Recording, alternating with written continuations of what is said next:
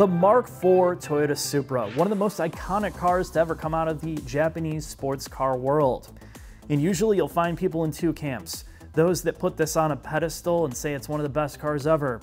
And then you get those that think it's an overrated blob bloat-mobile with underwhelming performance. Regardless of what you think, we're gonna try to tell the story of this car with the help of Albon Films. I met Guff and Billy at the launch of the BMW collaboration Supra, where I was blown away with these guys' obsession with this car. I questioned their sanity, but I did not question their knowledge. Because of their extreme level of ownership and the ability of them to rebuild these things and refurbish them, I wanted to have them tell the story from their perspective of the history of this car before we took over and talk about the technical bits and of course the driving experience.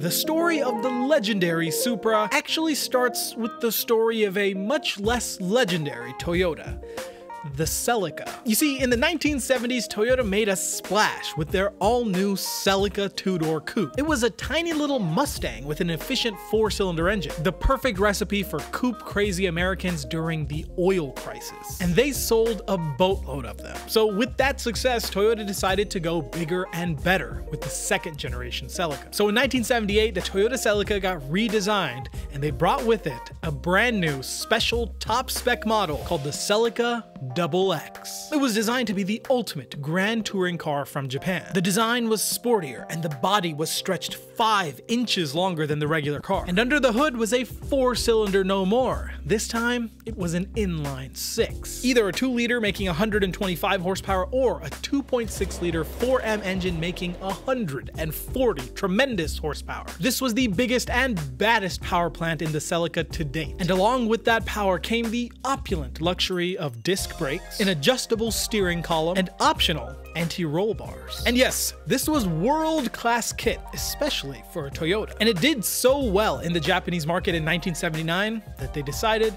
it's time to bring this thing to the United States. But Celica XX didn't quite roll off the tongue in American, and so Toyota came up with a new name for the West, the Celica Supra. And thus the Toyota Supra was born into the world. Now only making 116 horsepower thanks to US emissions regulations, but still more than enough to compete with the much more expensive Nissan 280ZX. And the Americans loved it. It looked mean and muscly. And even though it wasn't particularly fast, it was nimble enough to keep you from falling asleep at the wheel. In 1984, Toyota bumped the Celica to 2.8 liters, now making 145 horsepower. And it really seemed like good times ahead for the Toyota Celica. Until the worst thing that could ever happen to a car happened. In 1985, Toyota announced the 4th generation of Celica, and this time, it sent all of its power to the front wheels. The times were a-changin', and economy trumped dynamics in this new era of motoring. But even though the Celica was now destined to just be a beefy Corolla, the Supra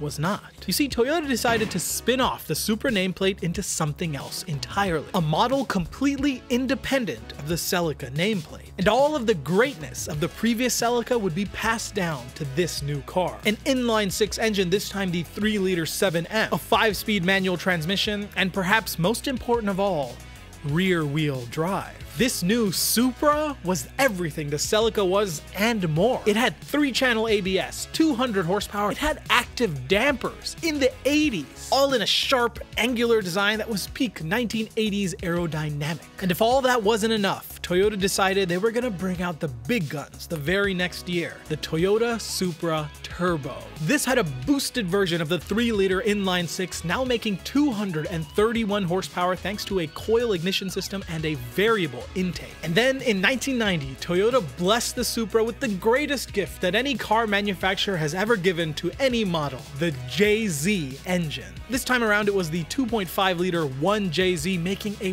whopping 276 horsepower, making it the fastest thing that Toyota's ever made. But it was around this time that Toyota was working on a secret project, one that would blow the third generation Supra away. Toyota's technical center in Aichi was buzzing with the company's top engineers, and passerbys would spot stock Mark III Supras and Z30 Toyota Soarers going into the building, but only strangely modified Mark III Supras coming out. And that's because in 1990, those engineers, under the watchful eye of chief engineer Isao Suzuki, were hand assembling a freak Frankenstein of a Toyota. On the outside, it was just another Mark III Supra, but underneath, the entire suspension system was replaced with the aluminum double wishbones of the Soarer. The brakes were upgraded to larger 4-piston units, and the engine note, deeper, with a distinct whoosh of turbochargers. By the very next year, an all-black Toyota prototype was seen lapping the Nürburgring. And in April of 1993, all of those shadowy prototypes were revealed to be the 4th generation Toyota Supra. It was first shown at the 1993 Chicago Auto Show, and this was a massive departure from the outgoing Supra, both in styling and in engineering. The body was smooth, with gentle curves and rounded edges. Gone were the sharp creases of the Mark III, because this Supra was designed with all the most modern aerodynamic technology, and it was designed to be smooth and stable at high speeds. High speeds that were easily capable thanks to the all-new power plant,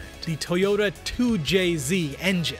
No shit. 3-liter iron block with an aluminum double overhead cam head, one that made a respectable 220 horsepower breathing its own air. It strapped 2 turbochargers to the side, and the 2JZ was capable of 320 horsepower and 318 pound-feet of torque. And when sent through the all-new Getrag V160 6-speed transmission, it was capable of 0 to 60 in just 4.6 seconds. And yes, while your crackle-tune Hyundai Elantra N probably does that too, back in 1993, this was faster than the Acura NSX, the Corvette ZR1, the Ferrari 348, and the Lotus Esprit Turbo. And it wasn't just thanks to raw power. The car had forged aluminum wishbones, an aluminum hood, and aluminum front subframe. The carpets had specially produced hollow fibers just for lightness. The steering wheel, although it looked like it came out of a Toyota Sienna, was made of magnesium. And the rear wing was made of a lightweight plastic that was injected with gas to keep it rigid at high speeds. Over the course of the car's development, Isao Suzuki and his engineers had over 950 meetings on how to reduce weight alone. This was Toyota's best engineers going all out to produce the very best sports car they could,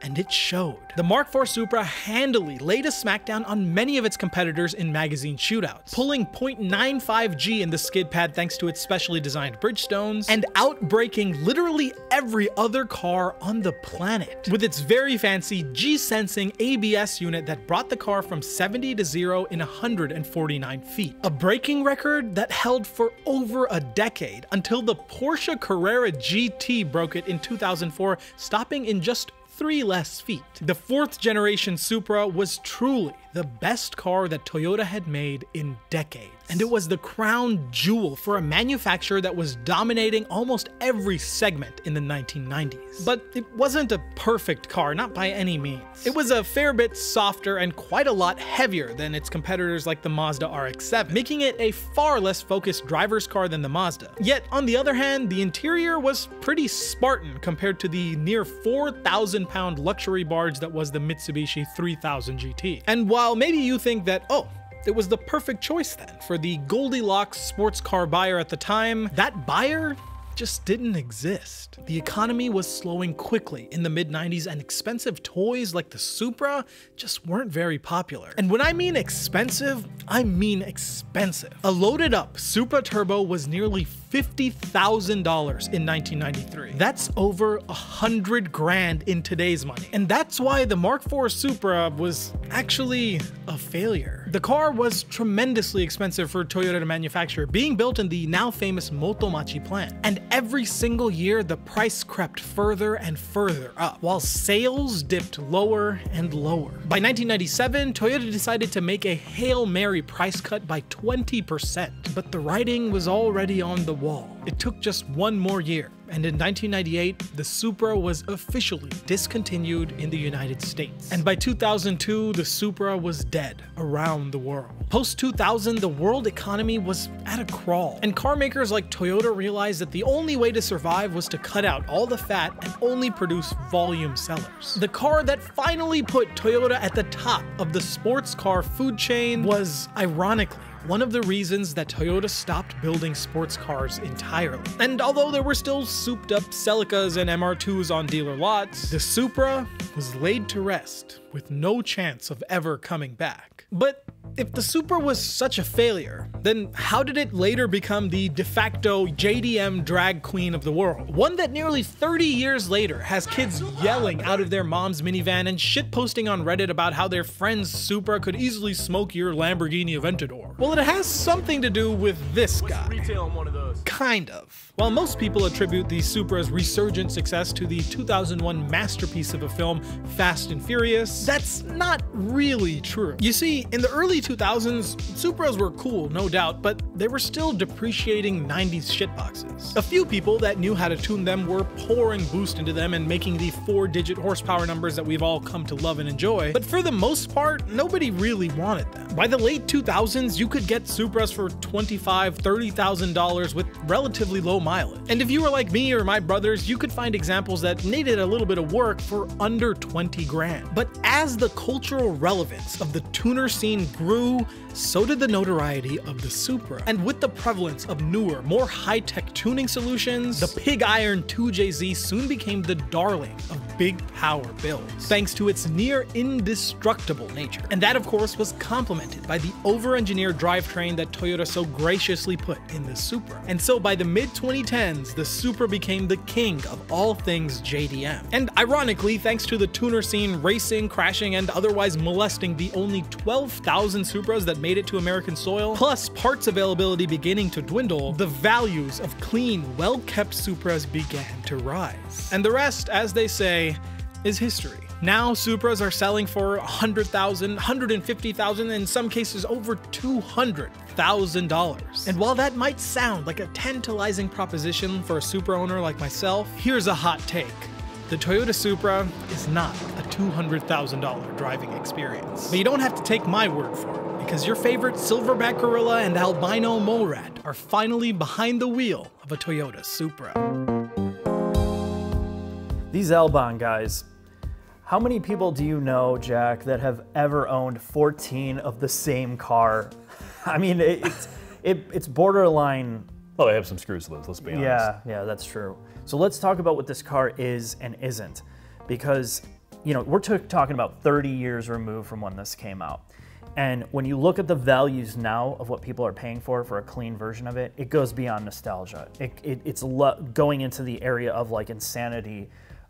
Nobody should be paying. This is not a $200,000 car. No, and I think that's rare. Yeah. You know, maybe pushing 100. Even plus. a six-figure car, it's hard to argue that this is a six-figure driving experience. And we had the same debate with the Integra Type R and some of these other legacy cars, like the CRX we got out of. Very special car. Would you pay $60,000, $70,000 for that? Depends on who you are. So let's go back in time a bit. In the 90s when this came out, you know, most of the enthusiasts, I was getting a little bit older. I was hitting my 20s about the time when the 93, 94 Supra came out. And the overall consensus was we had 300ZX, we had 3000 GT VR4, we had Supra Twin Turbo, and we had the RX7. These are like historically amazing JDM cars of that era. The problem is when you're younger, just like today, we were buying $15,000 Civics, Integras, Preludes, you know, Mr. 2s, like all of those cars were more attainable. And when you release something like this in the $40,000 plus price range, that was unobtainium. That was like, you know, equivalent of like a $100,000 car now. So they just didn't sell. Their target market that had that kind of money were going to the German cars, like instantly. These did not have that level of credibility for that price. So they sat, they didn't sell, they didn't do well. And as Albon talked about, these guys, you know, obviously media and Toyota even joked around about this in their launch event, like, our cars never are popular until they're gone. And then, you know, like pop culture makes them popular and all that. But I think what it did is it drove down the prices And as the economy leveled out, you had people buying these used for a value. And when you could get them for like 20,000, 25,000, and then mod the hell out of them for 1,000 horsepower, it just ramped all of this up. And that enthusiast market grew. And really, all of these cars I talked about, with the exception of the 3000 GT, all of these are very sought after cars for their own individual reasons. The Supra, Jack, what makes it special though? This is the car where the engineers got to accomplish within reason what they always wanted to do. They were taking the bones of the Mark III and then trying to figure out how to improve it. So as Albon said in the beginning of this video, one of their primary focuses was to drop weight. So for the Mark IV Supra, they dropped nearly 300 pounds, and the way they accomplished that is adapting a lot of the chassis improvements to the Toyota sports car recipe that the Toyota store, also known as the SC300, made, and that car was released in 1991. So they took the front and rear subframes of that car and also shortened the vehicle by about 5 inches. And the rear subframe, which is double wishbone, and all of the components in the suspension are aluminum, had different mounting points. Obviously, the spring rates are different and calibration is different for the shorter wheelbase, and the different intended purpose of the Toyota Supra. The Supra, while it is a dedicated sports car, much like the NSX, was trying to achieve both the ability to put down tremendous performance numbers while also being something a wealthy Japanese businessman could go flying down the highway in. The car, in its weight reduction strategy, uses an aluminum hood, all aluminum suspension components, a aluminum Targa top if you got this thing as a Targa, and they did their best to shave weight. It's still a heavy car though, again, going back to that GT sports car philosophy. It's between 3,400 and 3,500 pounds. Aerodynamics was also a big priority for this generation of Supra. So without the wing, the car had a 0.31 coefficient of drag, and with the wing, it had a 0.33. It doesn't generate a ton of downforce, but it's still trying to be more aerostable. And in the Japanese markets, it had a active front spoiler, which again helped reduce lift on this car. The steering in this car is not manual, it was hydraulic. And I think because of some of the technology that was integrated in this car, it doesn't feel entirely of its period. A lot of early 90s sports cars were very raw and visceral feeling. Think NSX without power steering. This car, again, being that GT, feels a lot more modern when you're behind the wheel. It may not look like a late 2000s car, but in many of the aspects of the way it feels to drive, it feels that way. The big thing that obviously made this car legendary is the drivetrain. The 2JZ, so you could get this car with both a naturally aspirated 6-cylinder engine or the 2JZ. The 2JZ is famous for being essentially indestructible. It has 2 sequential turbochargers. One is responsible for lower RPM, and they both kick in at higher RPMs. It is a closed deck iron block with aluminum heads, and it has forged connecting rods and a forged crankshaft. In the Japanese markets, it produced less than 300 horsepower, and here in the US, it produced over 300, making it a very, very fast car. 0 to 60, as Albon mentioned, was in the low 5s, high 4s, depending on who did the independent testing. And I think, yeah, the other part of that is as technology improved, after this car was gone, people really started to get into the modification culture where, the old mechanical style car of the 90s, all you had to do was turbocharging, improve breathability, the class of things, bigger injectors, bigger fuel pumps.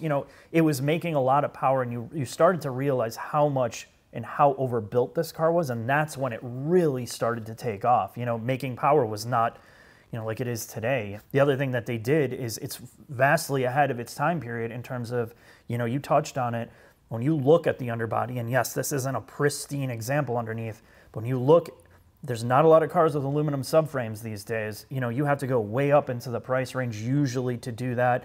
Aluminum works was not that common back then on a car like this. So just looking at the underbody, the shock technology, they put a lot of time and effort into the body structure just as much as the engine. The engine gets all the notoriety, but there's a lot of tech behind this car, and it is special for that reason. And they try to simplify a lot of things, going back to the reduction of weight. The Mark III Supra had adaptive dampers. They got rid of it for the Mark IV. You go to the gearboxes as well. You have a 4-speed automatic, which was built by Aisin, which is relatively simple. I'm sure by modern standards it isn't very good. Yeah. Or you have the 6-speed Getrag manual gearbox. The one thing I will say about that is if you are looking to buy one of these things, as Guff told me from Albon, they are catastrophically expensive now because they don't make them anymore. Right. But that again, that's sort of the novelty of this car, is it was very ahead of its time, but at the same time, the driving experience is relatively simple. There aren't a billion different drive modes. Right. There's not all the overcomplication to the Well, vehicle. it's what people really wanted from this era of car, but now people want it now, and we can't have it anymore. And that's the nostalgia part. That's the thing that we keep harping on in all these videos as we talk to older engineers, older executives. They're like, we can't do this anymore. So this has become that golden era classic style car that blended all the modern tech, but still kept things very simple mechanically before all the electromechanical systems came into place. And that's really why this car's special. But Jack, we're gonna walk through the driving experience in pretty good detail so you can get a better feel for what this car was really doing in its era.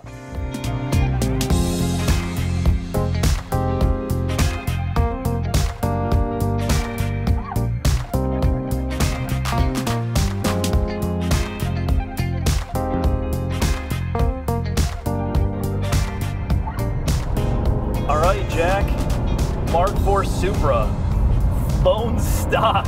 And JDM, Mark, that's why you are on the wrong side of the car, the right side of the car. The wrong side of the tracks. So, a lot of people have not driven a Supra before, and this is completely stock. Walk me through what it feels like dynamically. It's super soft. Like, it's really soft. And, you know, a car this soft makes sense from the era. It's exactly what I kind of expected. There's a lot of body roll, and there's a ton of secondary motions between the front and the rear. So like when you turn in, the rear is kind of still bobbling around and it never particularly sets. And can you imagine this on even the original tires that came on? There would be almost no grip to be had with it. I think it's predictable though. It's very predictable. And what surprises me is its character. Kind of when you're throwing it around at slower speeds, you're like, oh man, this thing is going to be horrible when you start to push it. But the more you push it, the more it starts to come alive. It's really enjoyable to drive, and some of that is just the connectivity of it being an older car. Like, you feel everything in this. You feel like you're connected to it.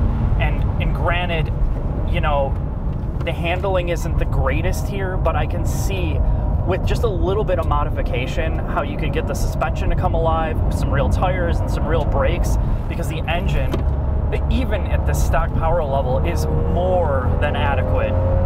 The front end, while there isn't the most amount of grip, particularly compared to some of the more modern sports cars we've driven, does a good job loading up and turning in. If you overwhelm the front, it will understeer. But you're right, it feels like there's a good rotation from the rear all the time. Oh, it does. It's really eager to rotate. And it kind of does once you really get some speed in it and load it up. The rear end does set. How is the steering? The steering is, I'll be honest, it's hydraulic, it's over assisted, but there's feeling in it. So I would rather take this with a little bit of over assisted hydraulic with feedback than a lot of the new EPS units where it's just like nobody's home. You don't feel anything. There is some connection with the vehicle. And remember, if you know, this wasn't a flat-out sports car track weapon, it was a GT car, right? This is meant to be the businessman's long-distance car that happened to be in era supercar fast. How is this too, JC? Dude, I mean, when you put in perspective of the era that it came out with, or came out in, when all you had was like these dinky-ass 4-cylinders that made no power and no torque. That made no power. Oh, yeah. This thing is flying. I mean, even to today's standards, it's quick. It's really quick for what it is, and I can see where you start talking about, can you imagine this car with 1,000 horsepower? Like, it would be fucking ridiculous how fast it would be. And if you didn't do brakes, you would die, because the brakes in this car are you'd have to do any road course work, you'd have to have some serious chassis modifications, because there's so much twist and compliance in the body. I don't know, man. I'm really kind of impressed with this car. I thought it would be a lot worse out here. A lot worse. Because this isn't really, by modern standards, its natural habitat. No, it's not. And it's, you know, you're talking about like pushing 30-year-old design and car. On a racetrack, and it's not really meant to do that. Right. I mean, I've really enjoyed driving this, man, a lot more than I thought I would. Would I spend $60,000+ on something like this? Hell no. But, I mean, it's a good look at the best thing that they could do in this era for the price. Here's my question for you. I don't know if our NSX film has come out yet when we when we release this, but we drove the Gen 1 NSX, several different models of it, different years. You know, that is the pinnacle of Japan from this era as well. Right. How does this car compare to that? Oh, it doesn't. It doesn't at all. I mean, you can make the argument the engine here is much better for overhead. Like, you have way more overhead with this engine to do more. But in terms of a driving tool, the NSX is like at least 3 generations better than this car in terms of body structure, overall feel, the way that it feels to drive it. There's no comparison. I think that car feels special, particularly the early models without EPS. Yes. Because you feel like you're in a really connected, wonderfully balanced car. Like in this corner, I remember when we drove the Gen 1 NSX, I'm like, holy shit, this front end's incredible. Yeah. This car has aged really well for being 30 years old, and obviously the reason why people love this is it's a good car to make fast. That being said, a lot of modern cars are fast now. Yes. So that's why there's this irrelevance here with this car. I mean, you know, other than if you could have a pristine version of this with some work done to the engine and having the suspension sorted, I think it would be a very special experience. You know, if you're looking at it today, it hasn't aged well. If you're looking at it from the time period that it was released, it's amazing. It was amazing for what it was and the amount of power and the gearbox and all of those things that it did well. I mean, it's going to go down as being one of the most desirable Japanese cars of that era by a long stretch. I agree with you, Mark. So with that, I think it's time for us to wrap up this video. All right, Jack.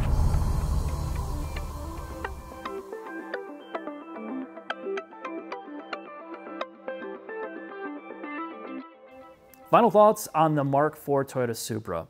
We took a different approach with this car because of its age. We don't have the experience with it. We didn't grow up with it. We haven't owned this car like Albon did. And with all of their experience, they're able to tell a unique story, and mostly from real world experience. Now, while they may not have grown up with the car to live through the era of it, they're pretty honest about what it is and what it isn't. Our job was to look at it and decide, how is it held up over time? What is it like to drive a stock example in, you know, the 2020s now? And I think the key takeaway is, mechanically, this is like peak Toyota. This is what everybody wants from Toyota as a brand. Hardcore, overthought engineering about mechanical design, something that lasts forever, that's bulletproof, something that you could take 30 years into the future, and that's exactly what they did. Now, the thing is, compared to modern sports cars, it's nowhere near as capable, it's nowhere near as fast, it's nowhere near as fun, and it's not as edgy. You have to modify the hell out of it. But that's really no different than some of the other sports cars of its generation in that price range. There's a lot of comparisons made to, you know, NSX or Type Rs of that era as well. And this is more of that GT car. It really does feel very soft. It's comfortable to drive every day. It lacks the edge of like the NSX and the Type Rs. So I think in some ways it's not as much of a driver's car until you really start digging into it and tearing it apart. So if you're buying this as a collectible to stuff it in a garage, it's a unique art piece of the history of cars. But if you're buying it to have fun, you know what you're going to do. We've seen endless amounts of videos of people modifying that, and I think that's where you're going to really reach the peak of what this car is. Is it worth $100,000+? Hell no, it's not. And that's just coming from driving all these cars. It doesn't offer a special enough experience. But if you're loaded full of nostalgia and you love Toyota for what they are at their core, and you have the money, you might be willing to pay well over that to get a clean example. I completely understand it. But I'm going to leave it at that. Thanks for watching. We'll see you next video.